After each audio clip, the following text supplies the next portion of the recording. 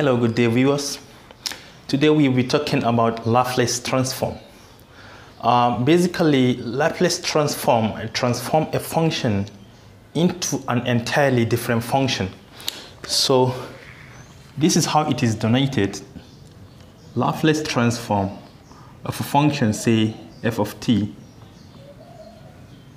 It transforms this function into an entirely different function, say f of s.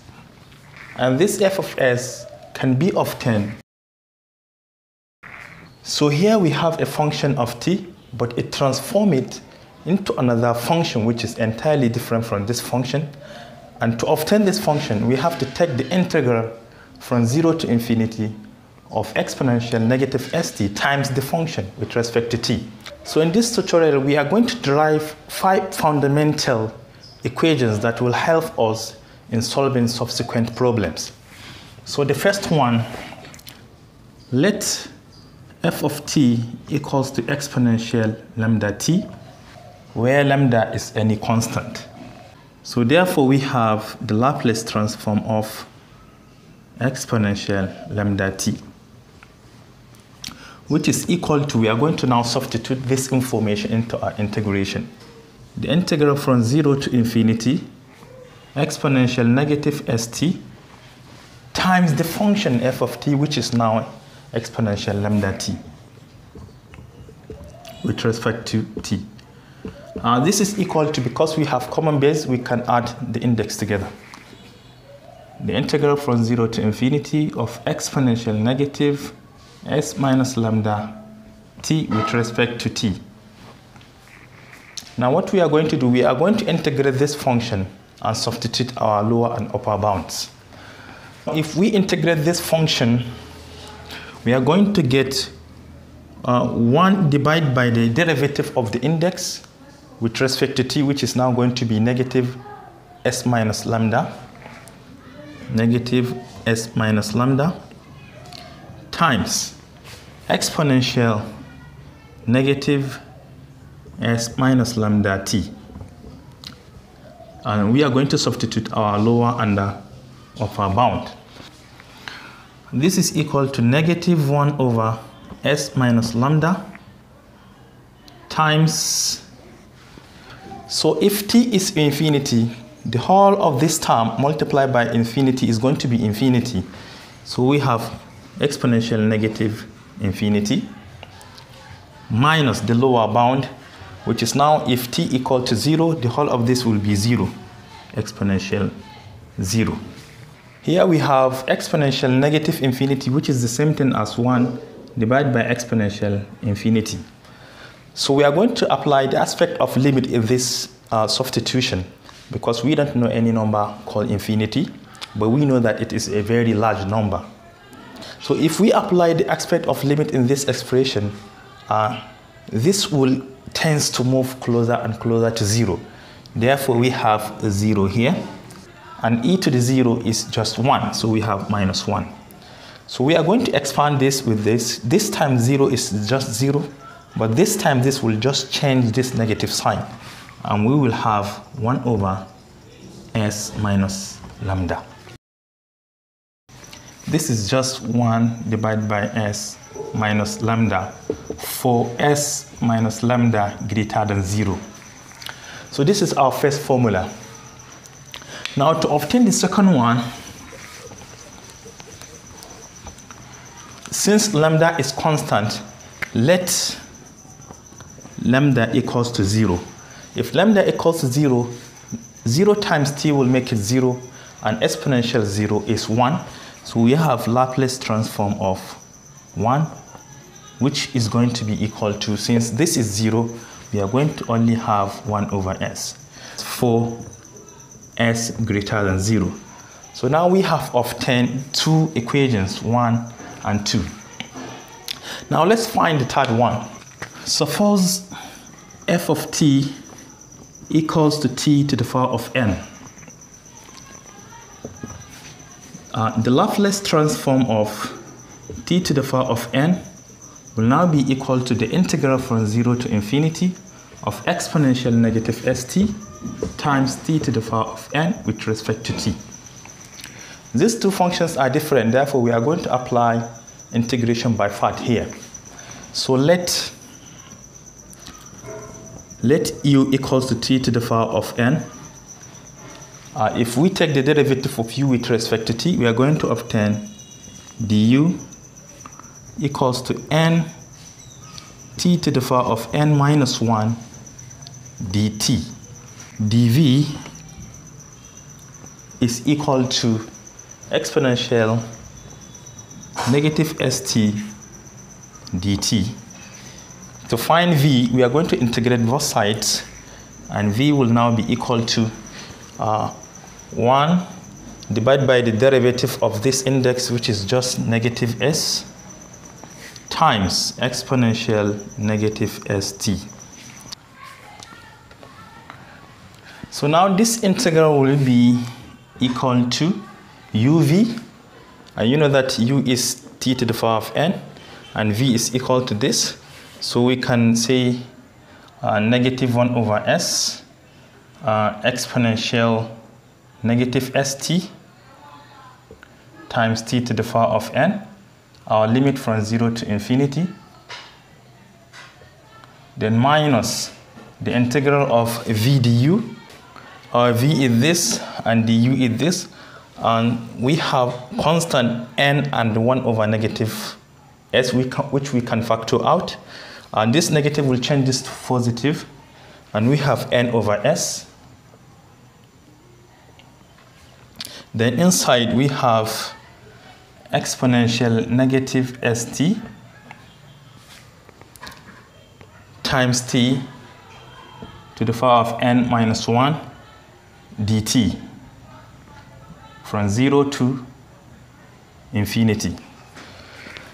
All right, so if we substitute this limit, we can see that as t approaches infinity here, the whole of this will be 0, because this is 0 times this will make it 0.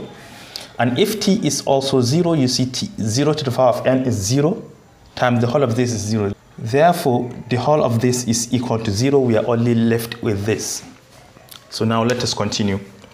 Therefore, we can say the Laplace transform of t to the power of n is just equal to n over s, the integral from 0 to infinity of exponential negative st t to the power of n minus 1 dt. But if you look at this function, it's just the same thing as Laplace transform of t to the power of n minus 1. Therefore, we say this is equal to n over s, the Laplace transform of t to the power of n minus 1. There is something logical here. When we take the Laplace transform of t to the power of n, we got n, this n over s, times the Laplace transform of t to the power of n minus 1. Therefore, if we take the Laplace transform of this again, we are going to get n minus 1 over s times the Laplace transform of n minus 2. So we say Laplace transform of t to the power of n will now be equal to n over s times n minus 1 over s again times the Laplace transform of t to the power of n minus 2. If we take again the Laplace transform of this, we are going to get n minus 2 over s times the Laplace transform of t to the power of n minus 3. You can see that this is just reducing by 1 by 1, which defines n factorial. So this is n factorial all over s times s up to s to the power of n. Because the last number is going to be n, which is n minus n is 0, and t to the power of 0 is just 1, times the Laplace transform of 1. But previously we have seen that the Laplace transform of 1 is just 1 over s.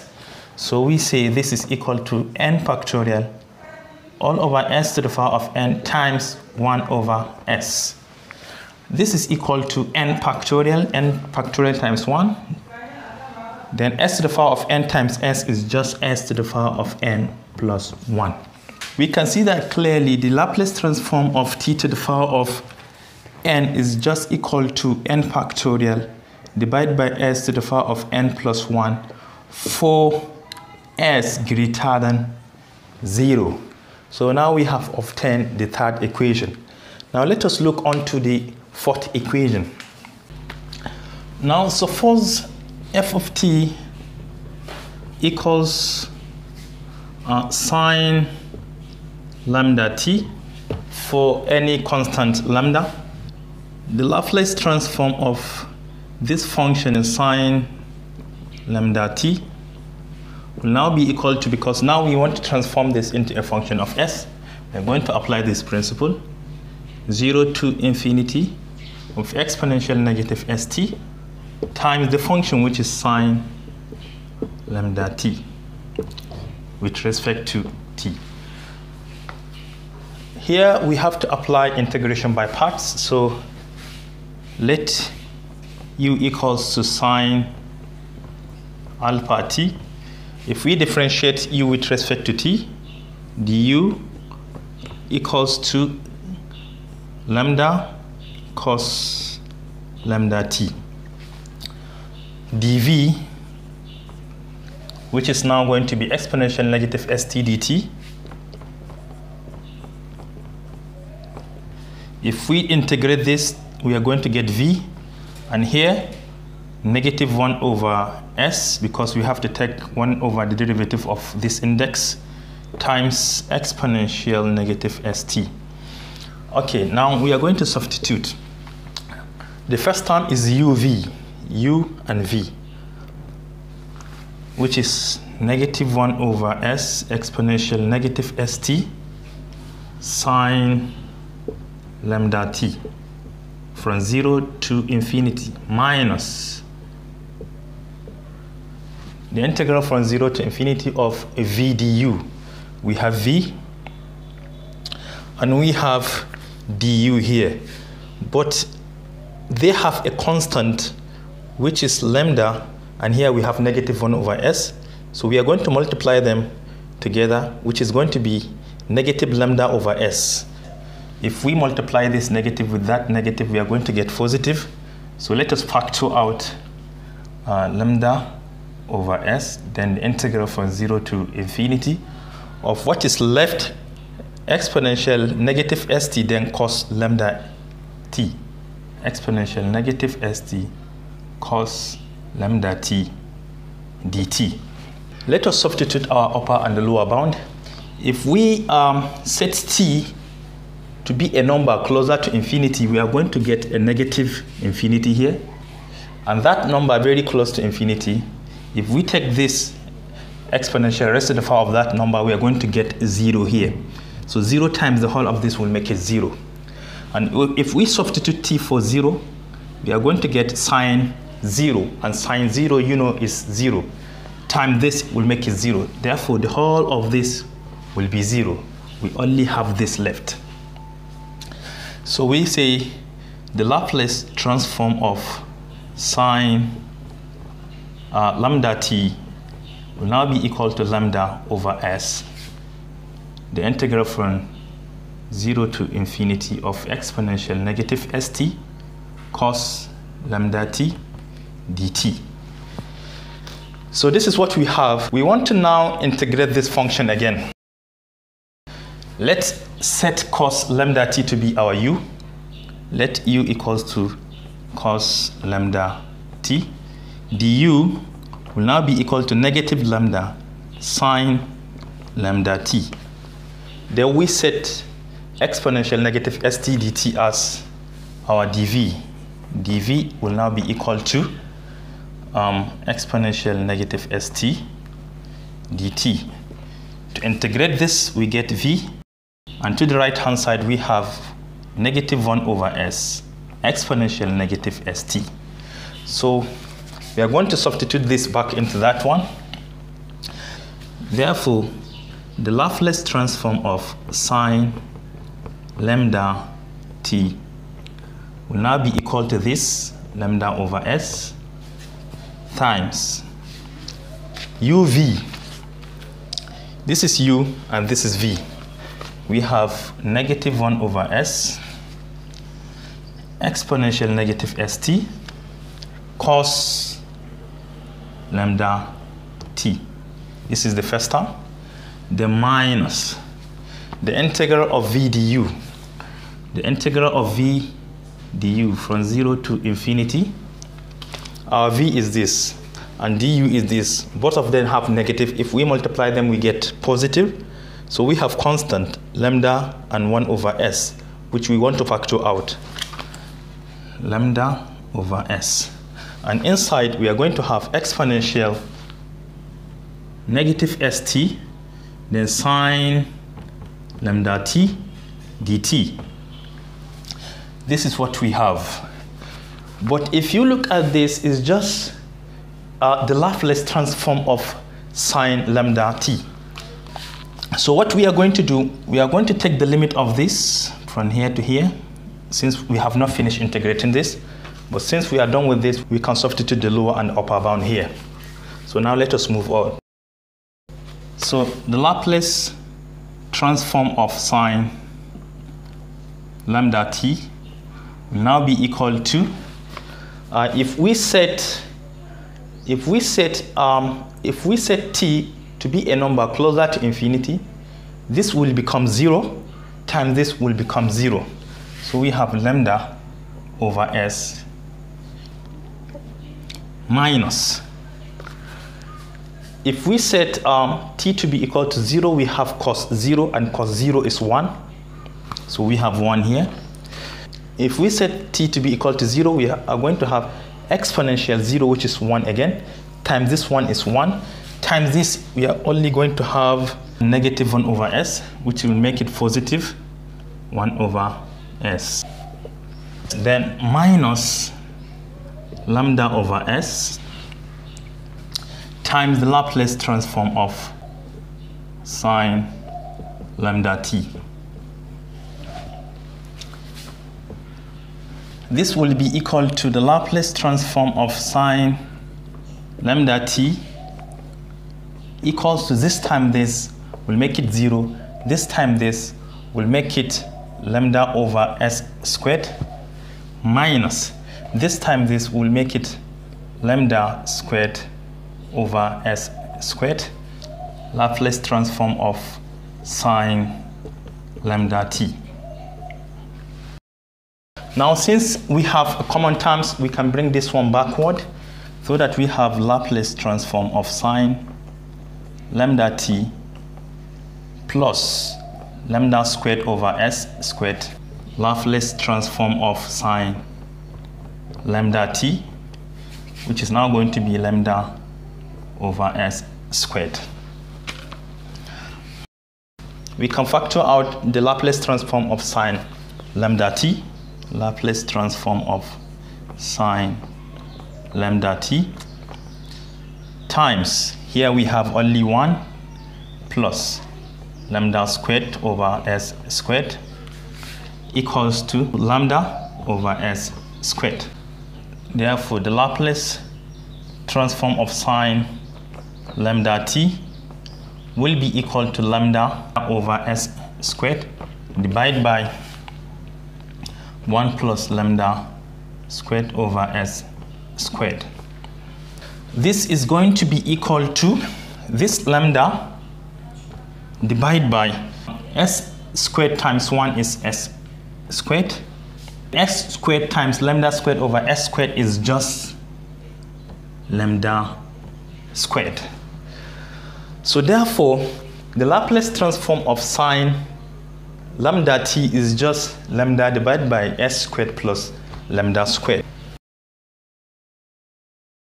Therefore, the Laplace transform of sine lambda t is going to be lambda divided by s squared plus lambda squared for s greater than lambda. Now let us look on to the last one, which I will not solve, but I will just write the solution. The Laplace transform of cos lambda t is now going to be equal to s over s squared plus lambda squared for s greater than lambda. So you can use the same principle of integration to find out for the Laplace transform of cos lambda, but all the steps remain the same. Finally, we have derived 5 equations which we are going to be using in our subsequent examples. So in my next class, we are going to be looking at how to find the Laplace transform of some functions. Thank you for watching. Do share to your learning colleagues and don't forget to subscribe to my channel for more exciting videos.